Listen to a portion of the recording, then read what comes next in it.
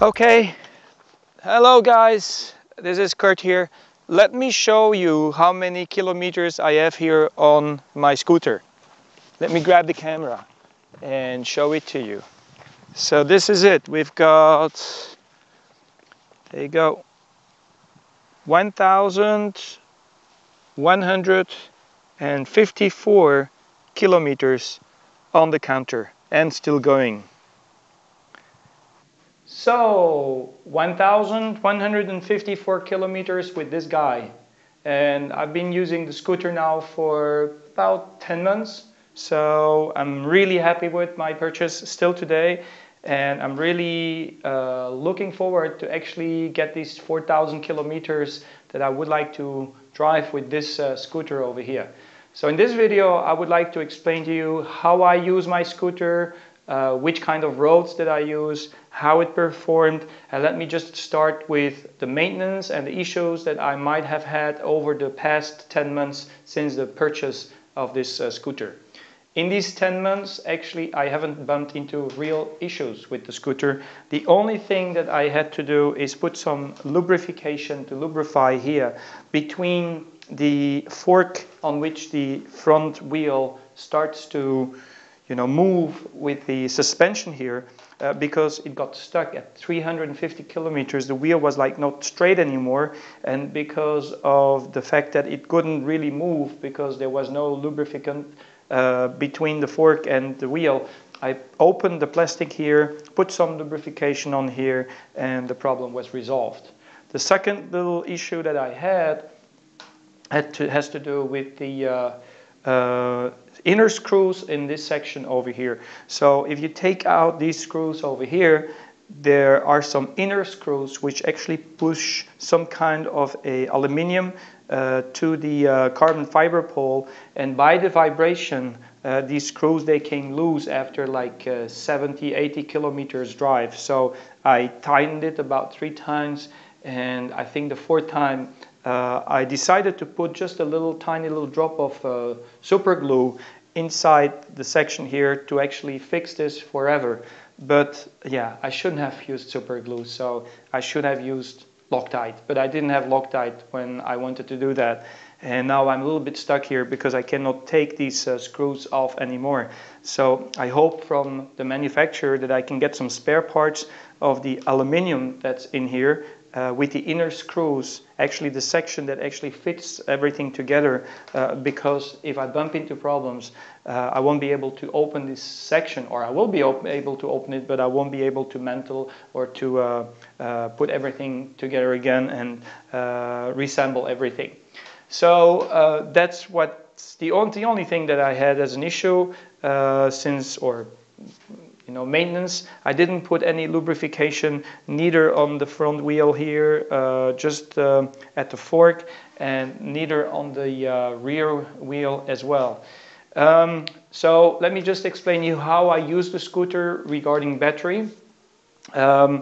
This scooter here has a 10.4 amps per hour battery, and I really recommend you to check very, very well when you buy the scooter that you have at least 10.4 amps per hour battery in there. If you go for the 6,000 or the 8,800 amps per hour or the 6 amps per hour, you will never be able to get the performance that I get out of this scooter.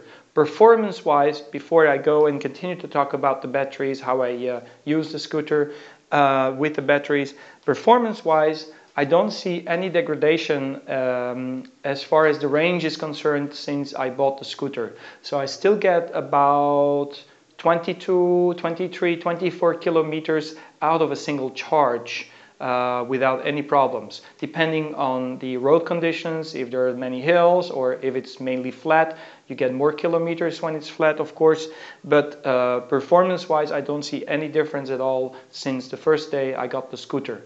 So they claim that you can charge the scooter about 500 times. On a single charge, you get approximately an average of 20 kilometers. So you should be able to get about 10,000 kilometers, if I just do my calculations, out of the batteries here without any issues with the battery pack that is inside.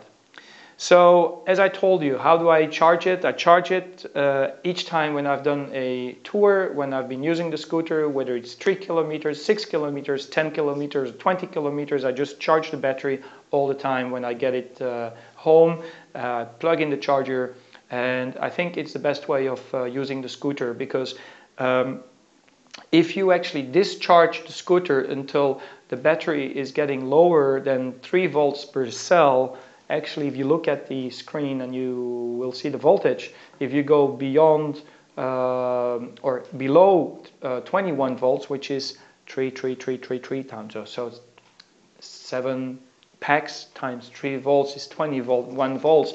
If you go below that particular level of the battery, you actually damage the battery, and you will decrease the number of recycling charges that you can do with these battery packs in there. So keep that in mind. Never ever in any circumstances try to drive the scooter when it's totally flat, and keep an eye on the voltage when you feel like the scooter starts to lose strength and when you are reaching the maximum amount of kilometers that you can do with the scooters.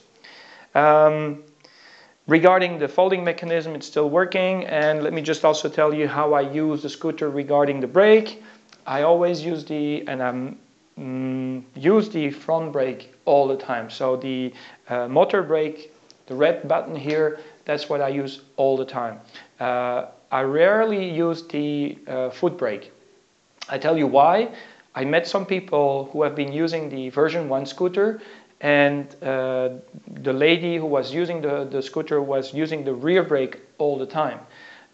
Also, when there is a long descent, she was using the rear brake until the point where the plastic got so hot that it melted off and it broke off. So I try to use the rear brake only when it's really necessary, and certainly not on a very long descent, because then it will get very hot and you might just melt the plastic that is around the rear brake system. So very important that you know that, because you might get and you might actually hurt the scooter by using the rear brake on very long descents as well, or when you're really using the rear brake continuously. Okay, so as I told you before, I'm not affiliated with FLJ. That's where I bought the scooter. And I recently got some questions, and also some people who were not very satisfied about the product. Most of the time when I ask these people, where did you buy it?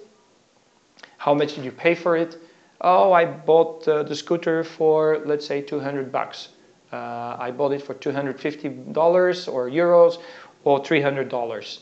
And then I just have to reply to them, listen, if you buy a scooter that is normally going to cost you about $400, $500 or euros, and you buy a scooter which is only half the price, you cannot get the same performance. So most of the people who buy these very cheap scooters, they're very disappointed in the mileage, in the range of the scooter, and that's because they try to save money on the battery pack inside. So the battery actually is the most expensive part of their scooter, and when you are going to buy these scooters at a very cheap price, probably they've been saving money mainly on the battery pack.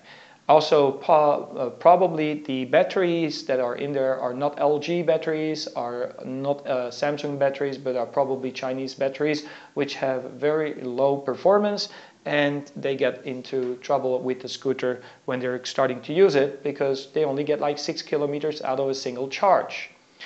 Also, I heard from FLJ users or buyers that their quality has degraded. And I've also seen that indeed the prices have become pretty cheap. So prices of 330, 340 euro right now instead of 440, which I paid about a year ago. Now, of course, there is a price decrease because of the fact that the product is in the market since quite some time. But I think they are trying to save money at the manufacturer side on the battery side. And I think FLJ is not buying from the same manufacturer anymore. I can see it from the pictures that I see on their website.